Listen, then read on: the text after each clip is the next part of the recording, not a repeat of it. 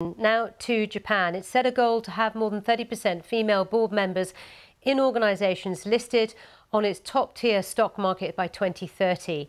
Since the age of Abenomics, there's been an increase in the number of women entrepreneurs in Japan, but cultural expectations still hold many back.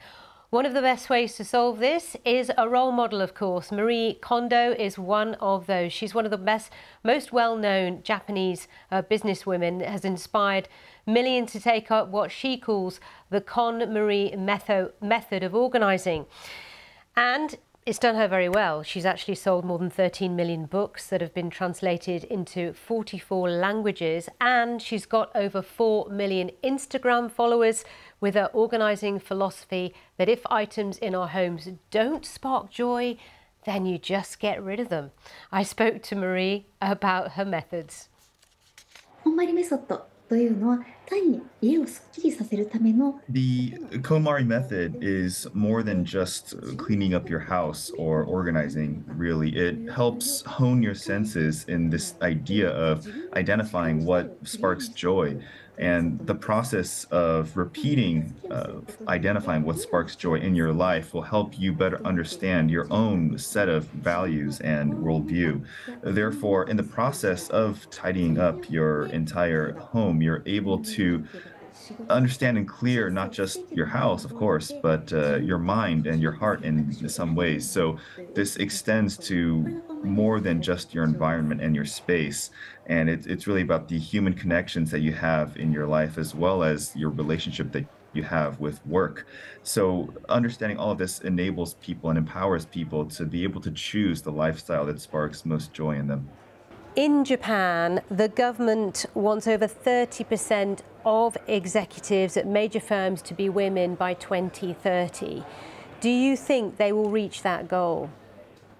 ですね、その日本の政府自体がそのような動きをしているっていうこと自体を To your point, one of the first and foremost steps that needs to happen is the Japanese government needs to make this sort of movement, if you will, be known and help broadcast and make it a public statement. So that is the fact that it's in the news already being achieved, or they're in the process of doing that. Certainly having the support system in place for more female executives to be able to balance their lifestyles with managing possibly a home with a childbearing component, of course, it generally would interrupt their career path to have this massive life change in their life. So a better daycare system, perhaps, or other ways to help counter this interruption of their career path and help them integrate into the workforce, I think is going to be key in enabling and empowering more female entrepreneurs and executives.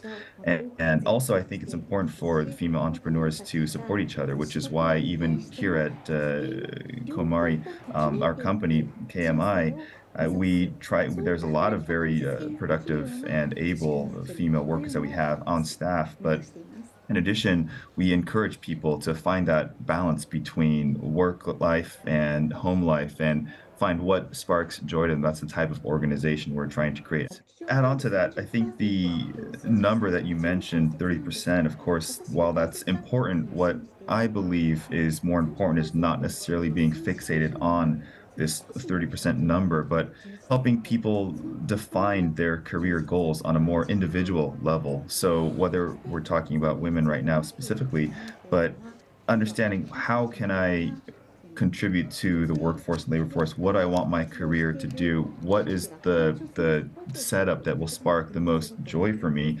And I think understanding those goals, translating it into your own personal values, will then ultimately affect the mindset. And I think it is very much the mindset of how do we go from our current situation to wanting to become an executive. And I think understanding that the executive position or role is really just an extension of the proper mindset and career path, career goals that people define for themselves on an individual level. And once we have that shift in mindset, I think the government support system or infrastructure that they put into place will then become important to sustain and support the female executives and entrepreneurs. But it will begin from an individual level and mindset.